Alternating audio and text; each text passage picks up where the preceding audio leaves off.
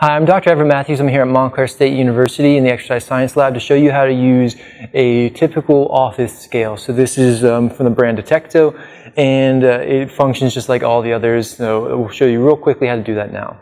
All right, so once you're ready to weigh somebody or something, you have them step onto the scale, and then you start to move these black weights across the beam of this scale.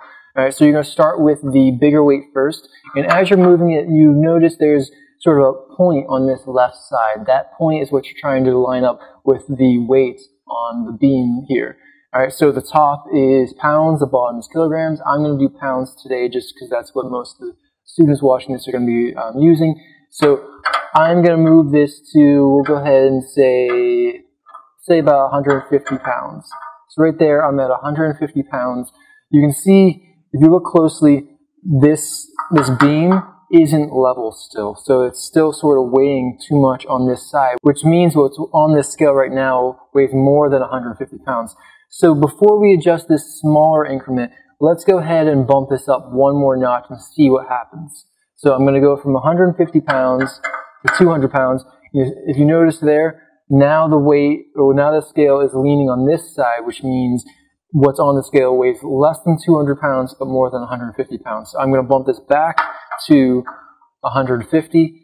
So again, we're leaning, the scale's leaning more on this side, and I'm going to start adjusting this smaller black weight. All right, so the smaller black weight is going to work just like the bigger one, where there's these two different number scales. The top is pounds, the bottom is kilograms.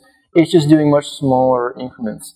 So I'm at 20 pounds of added weight for this top here, and it's leaning all the way on this side here, which tells me 20 plus 150, 170. This what's on the scale right now weighs under 170 pounds. So I'm going to try to move back, move to 118, and now it's weighing on the other side. So I'm somewhere between, sorry, that was 18, so 168. So it's somewhere between 168 pounds and 170 pounds. Let's move it ever so slightly over.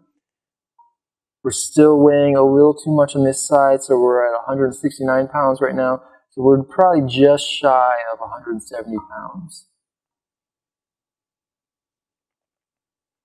There we go. So now it's balanced. If you look on this side of the scale isn't touching the top or the bottom part of this white metal, which means there's nothing weighing too much on one side or the other of this balance.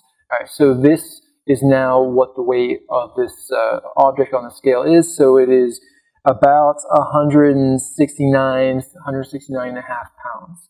So that's all you do to use one of these scales. Now to reset it for the next person, or just to have it in sort of ready state for the next person, you're just going to bring these two weights back over, and there you go, it's ready for the next person. All right, so that was a really quick demonstration on how to use one of these kind of doctor's office style scales.